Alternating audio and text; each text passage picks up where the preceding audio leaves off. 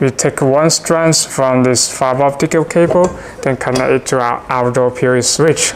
The client needs to install 50 IP cameras following the parameters of this property. Those locations with the camera's icon have the AC electricity power presented. The network video recorders are located in this control room. He plans to install the outdoor PoE switch in these locations and connect the IP cameras nearby and use the fiber optic cables to link all this PoE switch to the control room. But he doesn't want to put the fiber optic cable directly to the control room from this outdoor PoE switch, since it's going to damage the construction on the surface. He wants to use one fiber optic cable following the parameters of these properties and link all this outdoor PoE switch back to the control room. It's straightforward, but it creates a single failure point. Imagine if this switch fails, it's going to lose all the IP cameras behind these switches. The better solution will be connect the last PoE switch back to the first PoE switch to form a ring network topology. If this switch fails, the rest of the switch will take the different path to send the signal back to the control room. But the ring network topologies require the switch support a spectral protocol, ERPS. This is the switch with the ERPS support. There's two SFP slots. Let's say the SFP slot on the top works with the fiber optic cable from the left, and the SFP slot on the bottom works with the fiber optic cable from the right.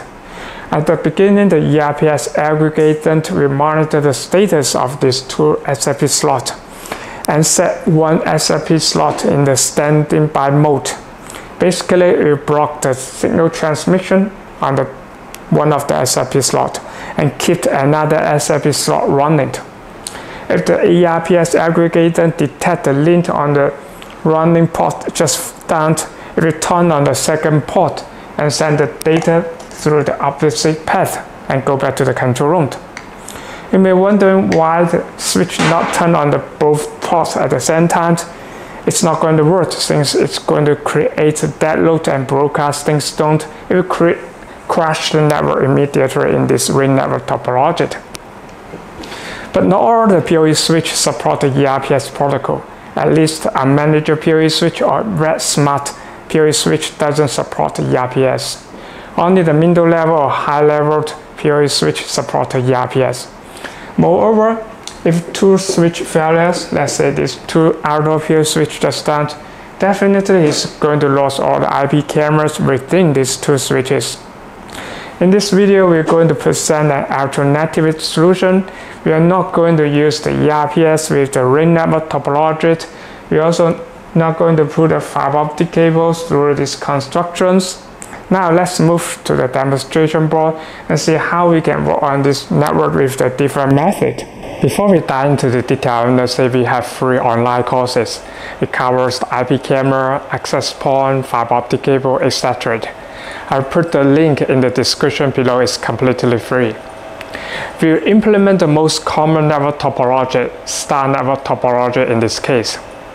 But remember, the client doesn't want to put the fiber optic cables from this outdoor PoE switch to the control room directly, since it's going to damage the construction on the surface. We will have to put the fiber optic cables following the perimeter of the properties. We have one fiber optic strand coming from the control room, go to the first locations, then we set up the outdoor PoE switch in the first location, then we have the fiber optic cable going to the second location, then the second outdoor PoE switch, and the third location, and the outdoor PoE switch, then move on. We are taking the advantage of the fiber optic strand in a fiber optic cable. Single fiber optic cable can carry multiple fiber optic strands.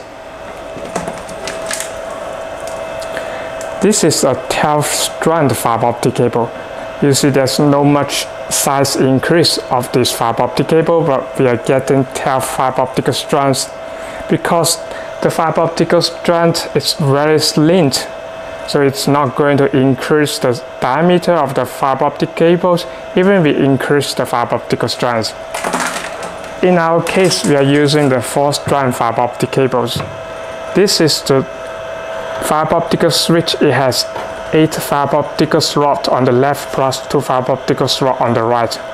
We have connected 4 fiber optical strands to the first fiber optical slot, and then we will connect all this 4 outdoor PoE switch to this fiber optical strand. And the network video recorder is connected to our code switch.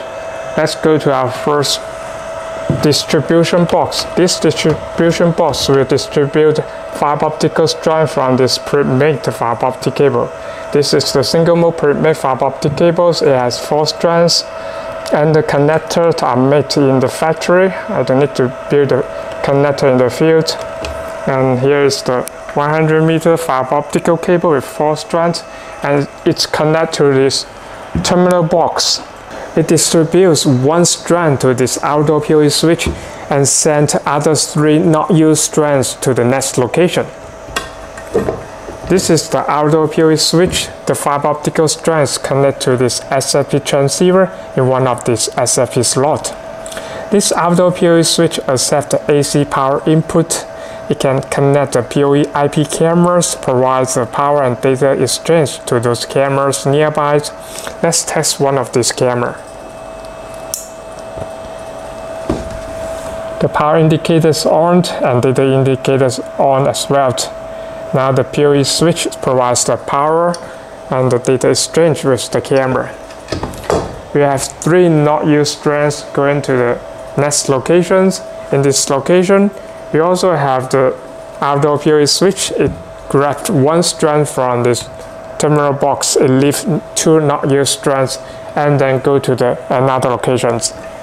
And then we got outdoor PoE switch next to these locations, and move on. Totally we can have 4 outdoor PoE switch by using just 1 fiber optic cable, following the parameters of the properties, since we do have 4 strands inside this fiber optic cable.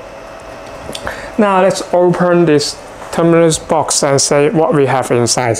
This is the waterproof terminal box. First, let me open the kit to see the components inside.